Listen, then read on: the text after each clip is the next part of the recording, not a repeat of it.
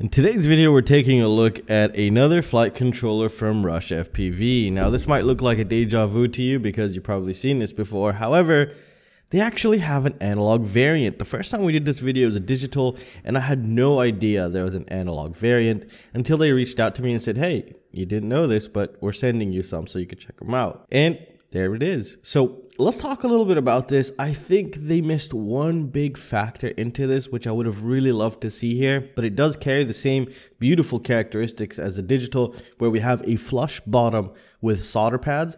And on the top, you can just use connectors if you like to go the connector route. So now let's go ahead and take a look at some of the accessories that this guy comes with here. So again, this is an F7 flight controller. Unfortunately, there is no 9 volt or 10 volt regulator, so you will be getting battery voltage down to your video transmitter. So make sure you keep that in mind here. Now for accessories, this is really nice, and this is what I really like to see. Now, don't forget, this is a premium price flight controller, and you're getting premium priced components along with it. Obviously, silicone wires is a must now.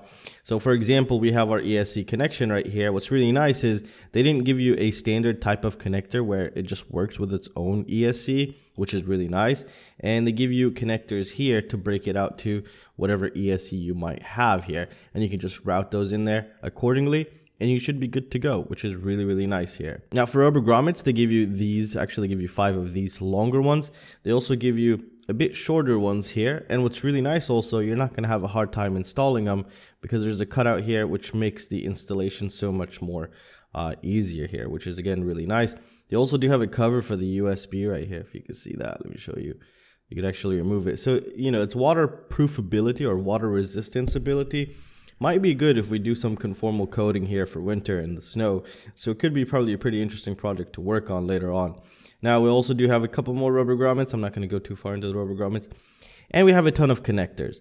Now the connectors here are nice. They are self-locking, or just basically just clip really. For example, here we'll take a look at the LED one. And you can see that clip right there. So once you plug that in, it clips. Sometimes a little bit difficult to get out, but that's not going anywhere. So if you're afraid of your connectors falling out, you have a very low probability of that happening, especially with these connectors. And again, don't forget, we can go to the solder route here, which again is really, really good here. Now for a non-experienced user, it might be kind of confusing here to have a connector that looks like this. Now believe it or not, this is the first time I've ever seen this done. So let's take a look at this real quick. So this is where our camera would go, and we could choose the output power, and I'll show you how to do that. So we have ground, VCC, cam, and even the menu. So what the hell does that mean? Well, what it does is it routes the OSD wire through itself. So they even give you the OSD wire. So if you have the OSD remote for your camera, you could just plug that in and just start modifying it, which is really nice. However, they give you another connector, which is exactly identical here. A little bit shorter to be exact. And that's meant to go for your receiver. And I know it doesn't really make that much sense, but listen to this. So for example, we have these 3 broken out, and these are the main connection, which would be your signal, such as S-bus, and your power, which would be 5 volt and ground here. Actually 3.3 volt or 5 volt. You could choose that down here. We'll get into that in a little bit. And if you wanted to use the TX2, for example, telemetry, you can go ahead and set that up. So it's a kind of, it's a nice way. I don't know if it's a nice way. I would have liked to see it just be not even executed into anything, but I guess this is good. You could probably reuse these for something else if you ever wanted to. It's not a bad thing. It's just you'll probably end up having to cut these off anyways to solder directly into your receiver here. Now next, they also do provide us with just an LED wire that's not terminated into anything other than just a clipped wires, which you could solder onto an LED. Then we have our video transmitter, which will go like this. You'll end up having to cut the wire. More than likely, most people, I'm guessing right now. So more than likely, or most likely, people will just end up soldering on the backside here, which we're going to take a look at also. Just like this, you basically have a done quadcopter with your ESC connection if you just use the connectors, which is really nice. You just plug that into your camera. You could cut this off or remove it. And here you'll probably cut these off and just solder your receiver. Here's LEDs, which I don't think a lot of people use LEDs, but if you wanted to, there it is. And here you go for the video transmitter. We have TX2 for smart audio, which is already prepared for you. VTX, VCC, and ground. Now, if you plug all this stuff in, nothing will power up. And why is that? Well, because you have to choose the voltage output for each section down here. And you will have to slightly solder here. Let's actually grab a closer look at that. So here we can see the camera. So if you wanted to give battery voltage, which I never recommend, always 5 volts. So you'd have to bridge. This one with solder, these two on the right, and that would give the camera 5 volts. Receiver, you can go 3.3 volt route or the 5 volt route. More likely you're going to go the 5 volt route, which would be this one and this one. Just 2 of these. Make sure you bridge only 2. For video transmitter, we have battery voltage and 5 volt. No 9 volt, no 8 volt, no 10 volt, none of that.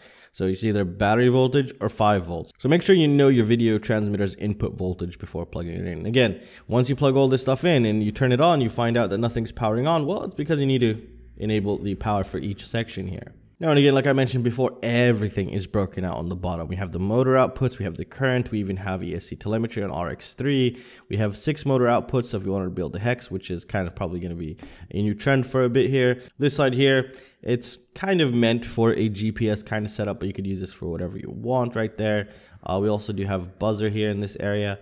And yeah, you just have everything you ever need. It's a really nice flight controller, like really nice. It's protected. And this metal here is not really doing any kind of heat dissipation, as you can tell. It's just more of a protection kind of for the connectors, and just doing something a little bit different than usual.